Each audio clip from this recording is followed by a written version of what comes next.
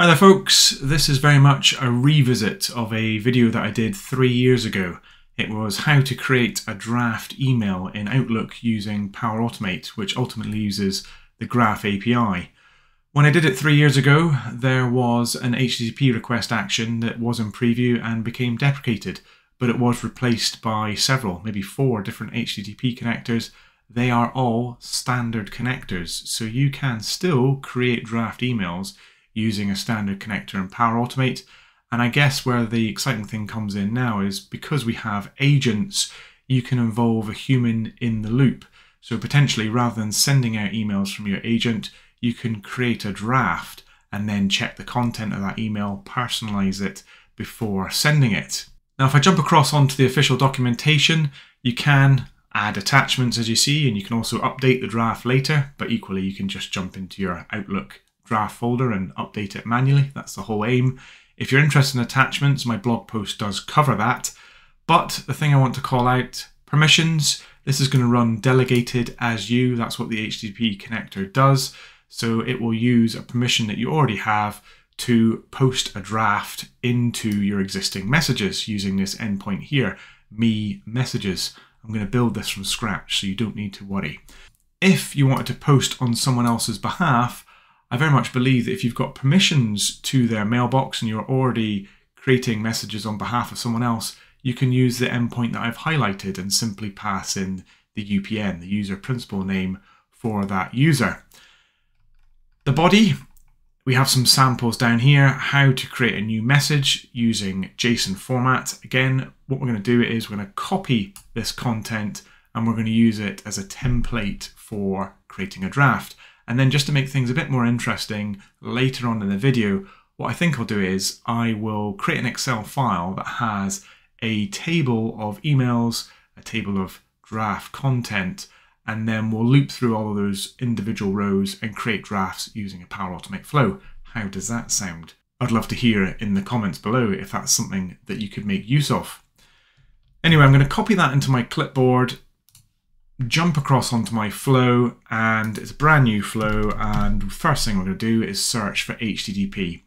So there are several send an HTTP request actions that we have now, but the one that I want to go to is actually the Office 365 Outlook one. So if I click on that one there, and the thing to point out is if I jump across onto About, we can see the different endpoints it supports. And the first segment is /me or /users, which you saw in the documentation for create a message. And then the second segment, as we can see, is mail folders, events, calendars, probably the all-important one for this demo, messages. So if I poke back across onto the documentation here, we can see we're trying to hit graph.microsoft.com /v10, me as the first segment and messages as the second segment.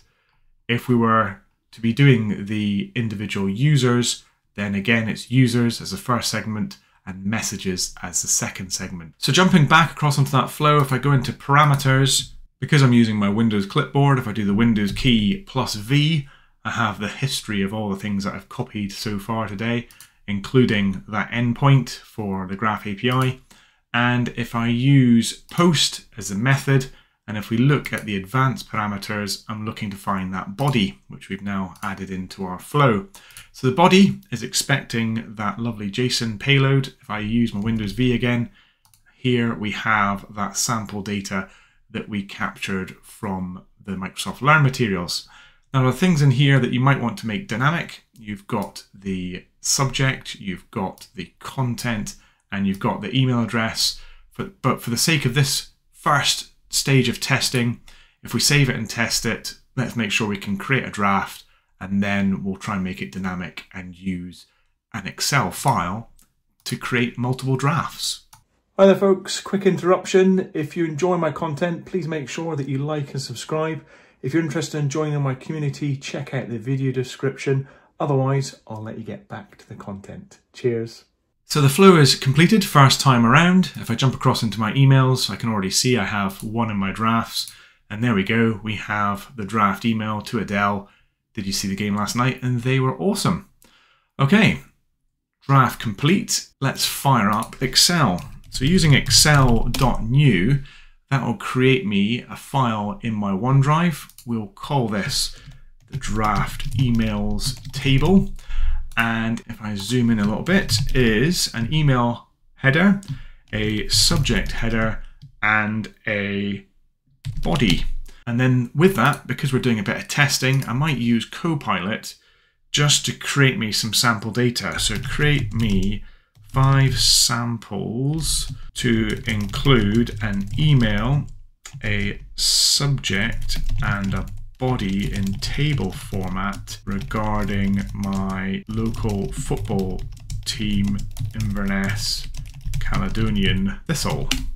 And we'll see what happens here. Okay, that's not too bad. I'll copy what we've got here. We've not got sample email addresses, but we can work with that. So I now have some sample subjects, some sample bodies, and actually what I can do is I can put in my email address for all of these, because it'd be quite good to fire these out as and when required. So I need this to be in table format. I can close down Copilot now. I can go into Insert and Table, and I'm also going to change the name of this table and call it my draft emails. And with that complete, if I jump back across onto my flow and go into Edit, if I now add in an action to list the rows from a table, so list rows present in a table, we can go and select our OneDrive. We can then again select OneDrive as our location. I can navigate to that draft emails table file that I've created. I can obviously then select the draft emails table. And then when it comes to my send an email action, where I currently have the subject, if I highlight that, go into my dynamic content and pick subject, we'll see it automatically pops that into a for each, because it recognizes we're listing rows rather than a single row. It's a plural, there are multiple rows. We can now update the content here, again with dynamic content, using the body. And then in terms of the email address, whilst they're all identical, I think you can appreciate that this is dynamic. The other thing I might change as well is I notice the importance is set to low. Let's set it to medium. So with that all in place, the theory now is if I save and test this, I should get 5 draft emails all sent to me about my favourite football team, Inverness Caledonian Thistle. And that was not the outcome I was expecting. So it's failed, but the reason it's failed is because I was trying to be clever and set the default as medium for the priority. Medium doesn't seem to be a parameter, so let's just try med instead of medium, and we'll send that again and see what happens. Okay, it's errored again, not what I was expecting. I can see that obviously Power Automate is trying to help me with some suggestions, but not really helping me regarding that setting. I did jump across onto Copilot and ask what the options are for importance when drafting an email via graph, and you can see it says low, normal, and high, not med. I also had a quick look in the documentation, and actually there are examples here of normal, so that's my bad. If we jump back across into Edit, I'll change this to normal, and if we test it now, run our flow, I'll close down Copilot again. We can see that the flow is completed as expected, and if I go into my emails, I now have all those additional drafts sitting there waiting to be sent. Of course, you can get a lot more creative. You can probably create some of this dynamic content either using Power Automate or from within Excel itself. I'm curious to learn in the comments below, would you look to use create a draft email in your agents in Copilot Studio, for instance, like you can see on screen? Is that something you'd like to see in a future video? Let me know. Otherwise, thanks very much for watching, and I look forward to seeing you again sometime soon. Cheers.